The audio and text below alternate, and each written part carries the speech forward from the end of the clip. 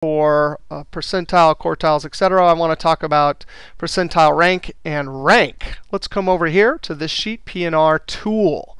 I'm actually going to show you more than just the tool. There's a data analysis. And if you didn't watch the video 8 and you don't have installed 2007 data analysis add-in, then you won't be able to do a part of this.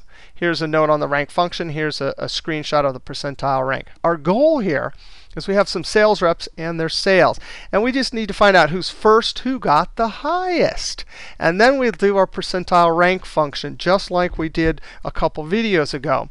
And we saw how the percentile rank tells us what is the percentage of values that are actually below us. Now, I'm going to first use the data analysis tool. Now, I'm going to go up to data.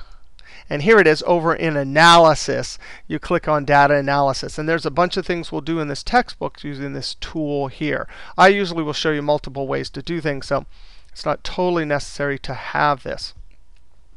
But it could pop up on the test. So you got to have it for this class. All right, so there's a bunch of cool things here. Earlier we looked at the histogram. Now we just want to look at rank and percentile. I'm going to click OK. Now, the range here doesn't usually come by default. So we'll just, what you do is the input range, you have to highlight it. And I'm definitely going to highlight the label or the field name also. And then immediately come down here and say labels in first field. Hey, is our data in columns? It sure is. The output range, I don't want it on a new sheet or a new workbook. I want it in this sheet. So I'm going to click F1 and then click OK. And just like that, it got all of our values. It didn't bring the names over there. But it tells you, here's the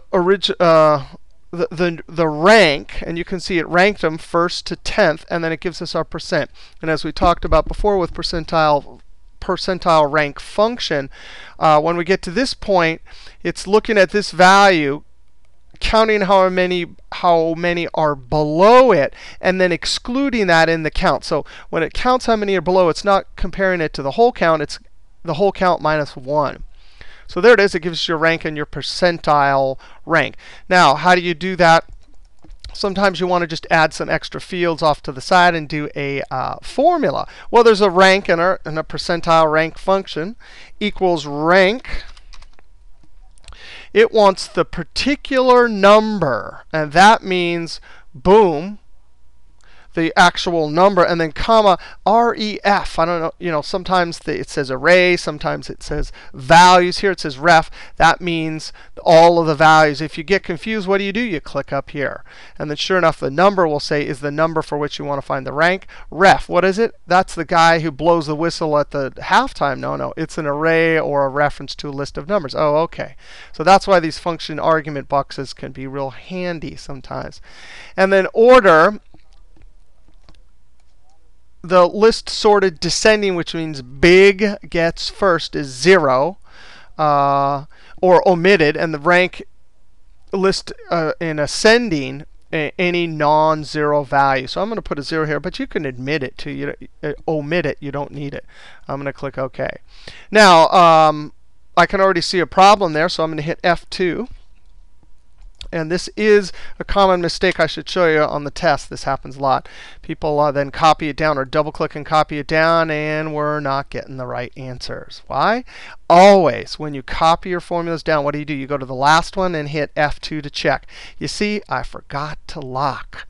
Don't do that. Lots of people do their countifs and their ranking where part of the range is locked and part of it is not. And then they hand in the test and, all the answers are wrong. So let's go back up here. Guess what? You don't even have to erase those. You can just come to the top, hit F2. And since I forgot to lock them, I'll put my cursor there. And the way locking works is if your cursor is touching the cell reference, then you hit the F4 key. Now, it's easier when you first enter it because when you hit the F4 key, it does them both. But now, if you're editing it, you have to click on the second one again and hit F4. Both of those are locked. Control-Enter to put the formula in the cell and keep the cell highlighted because I immediately want to double-click and send that down. And now we have the right answer. Come to the last cell, F2. All right, so there's the smallest one. There's the second smallest one. There's the biggest one. There's the second biggest. Now, percentile rank, we saw this before. percentile rank. By the way, let me do that again in 2007. You know, you forget how to type these in, right? But it's so cool in 2007. You get this drop down. As soon as you see what you want, you can use your down arrow and then tab. And now array X significance. If you forget what these are, what do? You click up here. The array is going to be all of our values. Comma, oops, I'm used to typing them out. And notice it gives you a preview here too. And then the X is the value for which you want to know the rank. Oh, OK. See how even the rank function and the percent ranked totally different descriptions of their arguments. All right, so I'm going to click on this value right here. Oh, again, I forgot to lock this.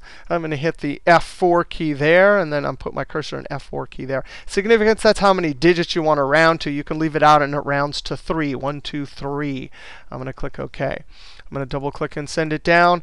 And sure enough, we get the same result as over here. And now we can quickly compare values.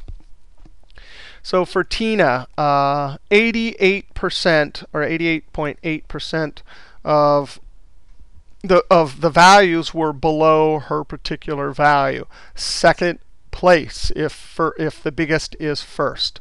Now, what if you wanted it exactly like this? You could sort it. Guess what? We learned in our introductory to this class, you want data set up with field names at the top. But in our stats book, what do they call these? Variables. And what do they call these in Excel and databasing? They call these primary keys. This is a unique identifier, but we call them element. That is the element or the primary key. These are the field names or the variables. These are called records in Excel or databasing, but in statistics they're called an observation. Now, what's nice about this setup here, you remember you have blanks all the way around too. If you don't, you can get in big trouble. I can just right-click sort, and boom, sort. Let's do largest to smallest, and boom, there it is. Or let's go the opposite, because the rank, if we did largest to smallest here, it would have worked. But here I got to do smallest because the biggest is first. So I'm going to go sort smallest to largest. Boop, just like that. And now what if we wanted to format this just like a percentage, highlight the range, Control-1 is the keyboard shortcut to open up the Format Cells dialog box. You go to the Number tab, and then percentage. I'm going to say 2 decimal places, and click OK. And just like that, we have our rank and our percentile rank for all of our sales reps. All right, next topic is going to be variation. We'll see you next video.